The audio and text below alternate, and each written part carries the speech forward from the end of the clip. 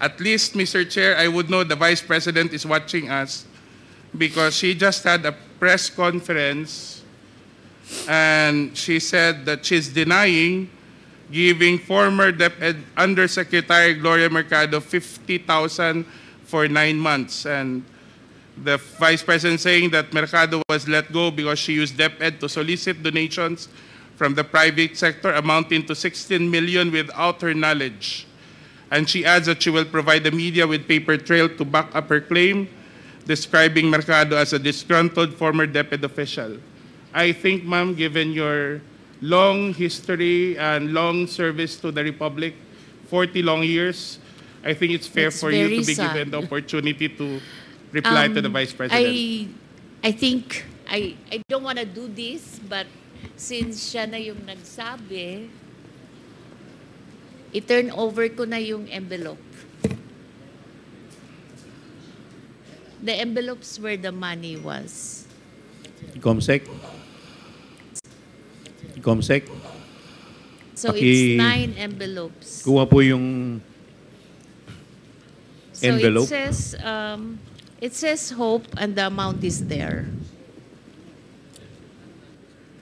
Kasi ang sakit naman nun, ordinaryo lang akong trabahante tapos inano ka ng Vice President, di ba? It's very painful. Ma'am, ilang taon na po kayo? I hope you don't mind. Gusto ko lang pong malaman kasi sabi po ninyo 40 years na po kayo in government. I'm 65, sir, but I... So when the time when you were appointed as USEC, noong 2022 ba? 2022? How old were you at that time? I was 64. 64. Yeah. I'm sure sa edad ninyong yan, after pagkatapos nyo pong pag-ingatan yung iyong pangalan for the past 40 years? Sabutin ko yun. Yes, sir. So, okay, anyway, Mr. Chairman, Mr. Chairman. I'd like to... Mr. Chairman, Mr. Chairman, dito po ako. Ay, Mr. Chairman. Mr. Chair, can I continue first? Congressman, wait, before I recognize Congressman Paduano, ma'am. Yes. I believe... With the indulgence of Congressman Asidre, please continue, Congressman. Mr. Chair, can we allow Yusek Mercado to continue with the response? Because I was trying to ask her about the 16 million that the Vice President mentioned. Please respond with respect to the 16 million. 1660. 16 million. I would like to respond to that because it's a press con. When I was called for by Yusek Sulaika, he said, Yusek Mercado, you have to go because one, you have a teacher in your staff, but I explained to them that the teacher was a contract of services when I joined DepEd. And the teacher has a pending application in Cebu because he's from the Visayas. And while he was working with us, he qualified for the RQA. But then when he received his appointment as a teacher, it was already past the opening of the class. It was almost opening, and the teaching load was already apportioned. So I called the RD. I said, can I still keep him? Because he was working on the special hardship allowance, which was a program that VP Sara also wanted to improve because there's a new hardship allowance, and we were just able to reduce the hardship threshold from 0.37 to 0.33.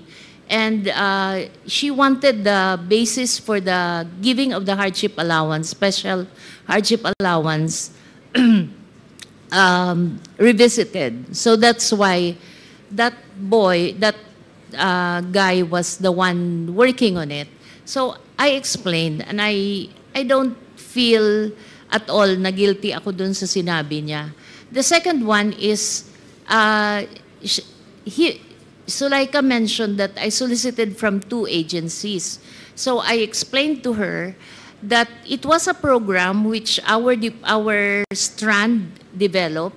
There were 2 consultants from UNICEF who developed the app, and then we asked our external partnership office to look for external partners who will be presenting the program, because we developed the concept. It was DepEd Guru. It's her being able to contact the 980,000 teachers. Parang kahit nasan siya, pwede niyang makausap yung mga teachers. The second one was for us to do an electronic mode of the RQA. Parang there's no human intervention anymore.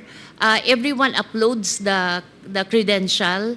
Even the computation of the teacher qualification is already on an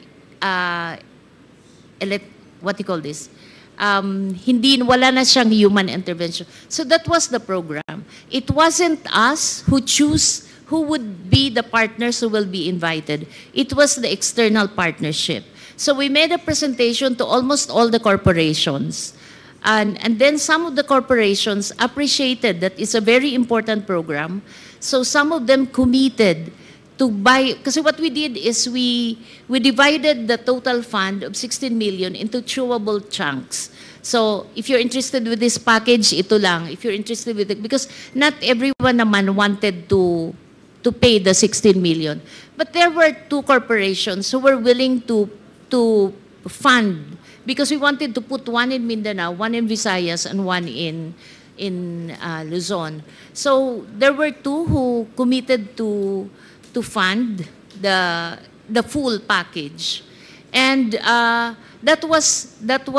were the 2 corporations that Yusek Sulaika said I solicited. So I explained properly. I did not solicit. There's no money involved there. These are equipments. Walang cash po doon. Equipment siya na ito-turn over sa DepEd. So I feel very sad that up until now, the BP has not been appraised, as I explained it to her people, that we did not solicit. In fact, the two corporations are willing to give an affidavit that I have no solicitation from them of 16 million. So to reiterate, Mr. Chair, Yusek, first, this was a sanctioned DepEd project. It's a DepEd project. Second, yes. you did not do the solicitation yourself. This was managed by the external partnerships office. Third, no cash donation was ever made. So equipments. Equipments was given to the department. So none of this, what allegations that the Vice President's making against you is true. Yes, sir. Yes, Mr. Chair. And that makes it very sad because she's saying it now. Ibig sabihin, her people did not explain to her. At least I know she's watching, then she probably be able to get the information from you now. Thank you, Yusek. Thank you, Mr. Chair.